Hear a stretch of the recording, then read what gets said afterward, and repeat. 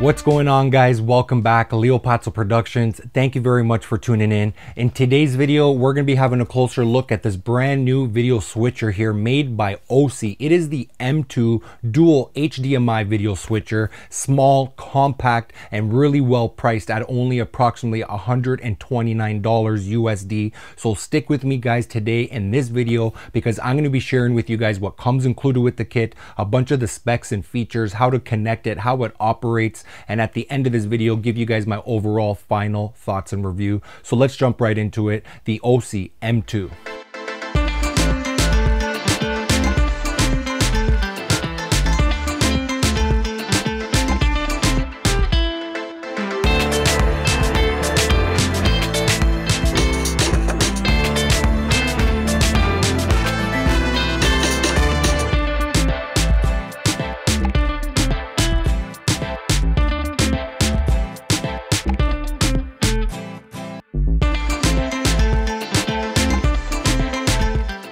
So guys, to go ahead and get you guys a little bit more familiar with this M2, this is basically a live streaming video switcher, which can support two HDMI inputs up to 4K 60 frames per second. And I will also mention those HDMI inputs, not only can we connect our cameras, but we can also connect our Xboxes, PS5s, our switches. So it's really a multifunctional device over here. We do also have an HDMI output, which will support 1080p 60 frames per second. And the fantastic option over here, the UVC output, which is going to allow us to connect this M2 to our PC, our Mac, and therefore we can go ahead and use vMix, OBS, or whatever software you want to use and live stream onto YouTube, Facebook, Instagram, whatever platform and software you want to use. This M2 is going to do the trick. So not only do we have HDMI inputs and outputs and UVC output, we do also have some audio input connections and output connections over here. So as you guys already saw with the unboxing, we do have this nice hard protective case, which is going to allow us to store the video switcher along with any of the cables or accessories. Again, we do have the HDMI cable. This is a normal size HDMI to HDMI. We do also have this USB 3.0 cable, which measures approximately 3 to 4 feet or so. So at the one end of this cable, we do have a USB-C connection, which is going to get connected to the back of the M2 video switcher via the USB-C UVC output. And on the other end of the cable, it's going to allow us to plug it into our PC or our Mac via USB 3.0 or USB-C 3.0, again because they do have a built-in adapter over here, which is taking us from USB to USB-C. So we do have both options as far as connecting it to our PC. So guys, one thing definitely worth mentioning and also taking note of, it does say in the M2 user manual for us to connect the M2 to our PC or our Mac via the USB-C or the USB 3.0 protocol, because that's going to allow us to take advantage of the maximum resolution and frames per second at 1080p 60 frames per second. And finally, the M2 video switcher itself, you can see how small and compact it is.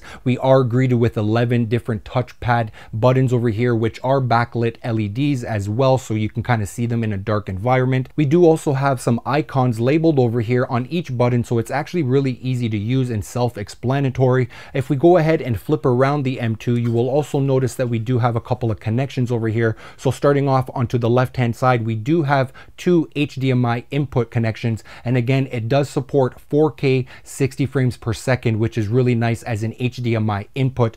Just next to that, we do have an HDMI output. This HDMI output is going to support up to 1080p at 60 frames per second. And finally, over here at the back of the M2 to the far right hand side, we do have this USB-C connection. Again, as we spoke about earlier, this is the UVC output, which is going to allow us to connect the M2 to our PC or our Mac with the cable that's included with the kit. So that is as far as it goes with all of the connections that we have here at the back of the M2. Let's go ahead and have a closer look at the front, because we do also have 3 connections over here as far as the audio. Starting on to the left hand side, we do have a 3.5mm microphone input, which we can go ahead and just simply connect our microphones as an audio input. Next over here into the middle, we actually do have a 3.5mm connection, which is a line input. So therefore we can add some kind of music or sounds or any kind of audio from maybe like a mixer or from like another PC or any kind of maybe like your phone or tablet or anything like that. So anything that you want to send in as an extra audio input, as a line input,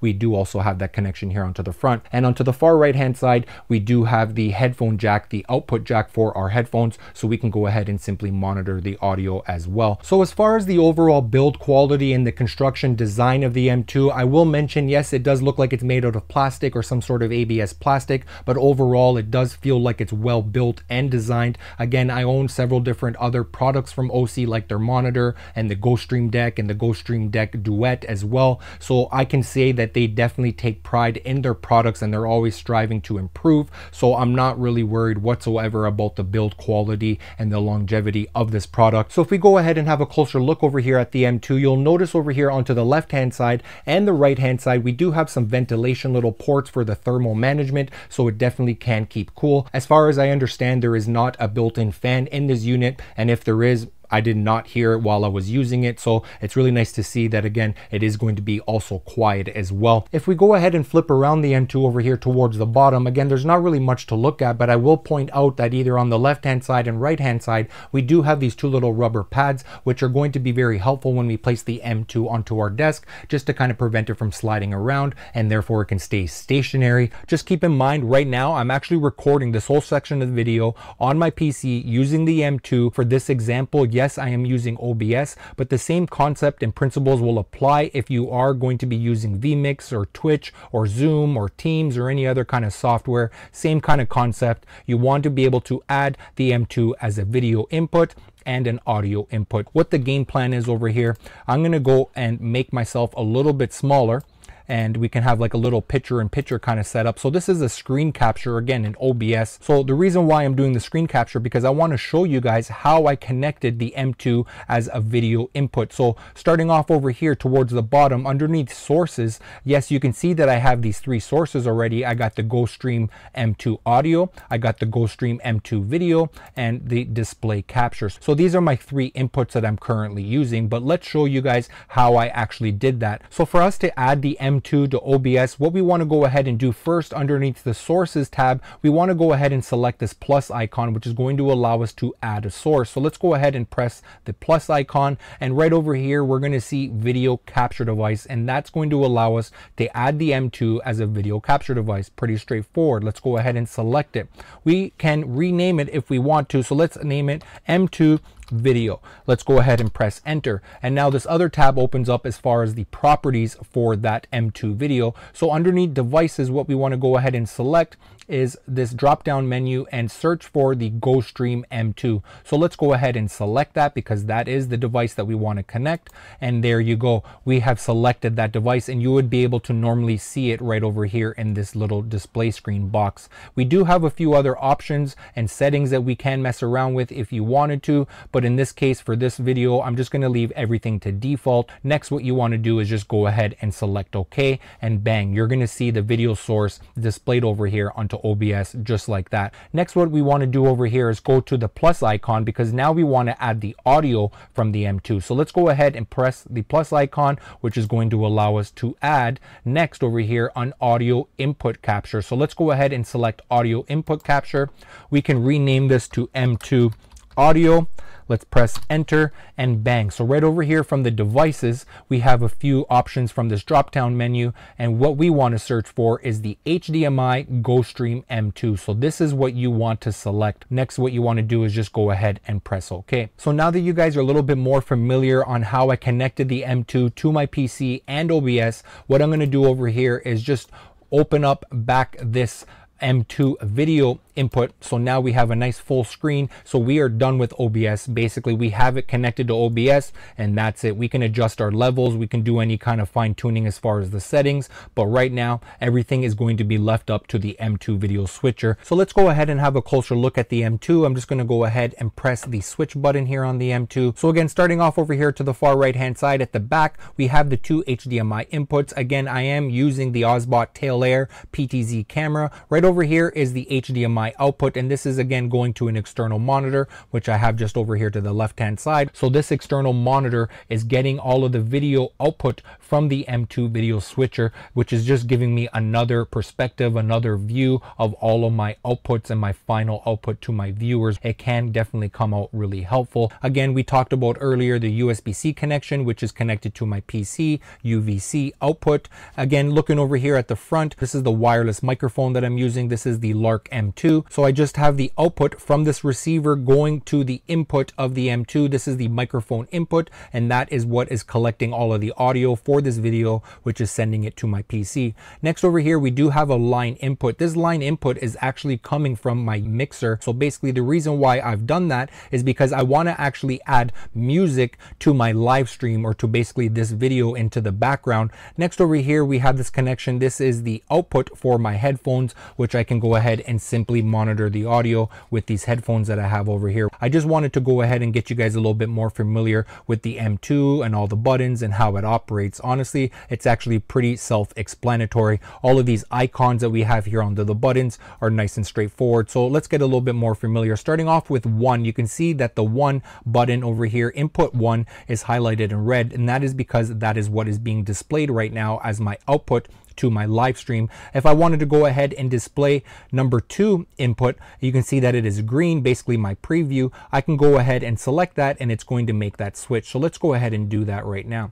And you can see, nice, easy, quick, simple switch. So going back to 1, I just pressed 1, back to 2, back to 2. So let's go back to this shot over here, and let's use this middle button over here. So this middle button is basically kind of doing the same thing. It's going to be making the switch between those 2 different inputs. So you can go ahead and press this cut transition button, and it's going to transition from the 2 different inputs. So let's go ahead and press it.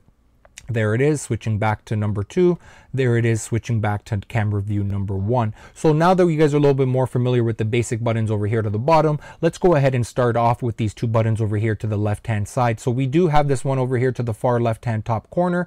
Let's go ahead and select it. So now you'll notice that we have both of the inputs being displayed at the same time, which is really nice. But one thing that I'm not really too much of a fan of is that we have these black bars on either side. But no problem, because we can actually go ahead and fix that and adjust the size with these 2 other buttons over here at the side of the M2. So let's go ahead and press the button over here onto the far top right hand corner, which is actually going to make it larger. So here we go. I pressed it once, and you can see that now we have a full screen 16:9, both inputs being displayed at the same time. But we can also go back to just displaying 1 input by just simply selecting which input you want to display. So let's go ahead and display input number 2 by pressing the input number 2. So now we're going back to the 1 camera view. And one other cool thing, check this out. We can actually use this middle button over here to flip it. So input number 1 right now, for an example, is at the top. We can go ahead and make that switch so input number 1 can be at the bottom. And just like that, with the 1 push of the button, we can switch around the 2 different inputs of layout. So now that you guys are more familiar with the top left hand button over here,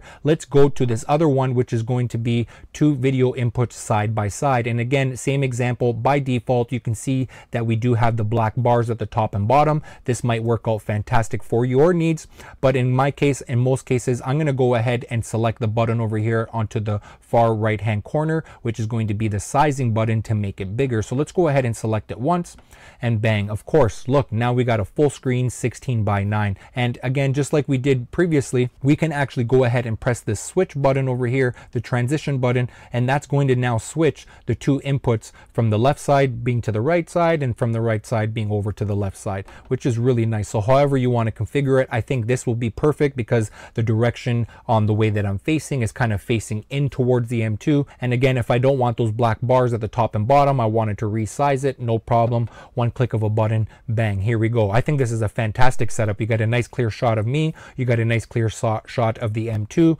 This is perfect. I really do like this one. So we do have these 4 picture-in-picture presets over here, which are really nice, and we can adjust the size for each one. What's really nice it actually remembers, it saves the preset setting that you had that you previously used as far as the size of the picture-in-picture. So now when I toggle between all of these, it's remembering the size that I just used between all of these different picture-in-pictures. And just like we did before, we can use this transition button over here into the middle, and bang, look, we just transitioned. So now I'm the bigger image over here, and we have the M2 as the smaller image up onto the top left-hand corner. All right, guys, it looks like it's that time of the video to give you my overall thoughts and opinion of the M2. If you guys cannot tell already, I'm definitely very impressed with all the specs and features that are available, jam-packed into the small compact setup. Again, only priced at $129. All of the features as far as the HDMI input, supporting 4K 60 frames per second. Not only can I connect my cameras, but I can also connect PS5, Xbox, Switch. I can live stream to so many different social media platforms via my PC or also Mac as well. Again, the HDMI output is just an added feature, 1080p 60 frames per second HDMI output. The UVC output connection, nice, straightforward, easy to use and get set up. Again, I'm using OBS and live streaming to YouTube and Facebook, so it's definitely very easy to set up and connect and get going. And again, what about the audio connections, the microphone input, the line input, the headphone output jack, so you can monitor the audio. And I will also mention there is very minimal latency delay as far as the HDMI output and the UVC output to your PC or Mac. So overall, guys, I'm definitely very impressed with this kit. Would I recommend it? Yes, obviously 100%. For what we are getting only at $129 is incredible. That's pretty much a wrap for today's video. If you guys enjoyed this video, you already know what to do. Like, share, comment, subscribe. If there's anything that I've missed, let me know down in the comment section down below. I appreciate you guys tuning in, and we'll catch you guys on the next one. Peace.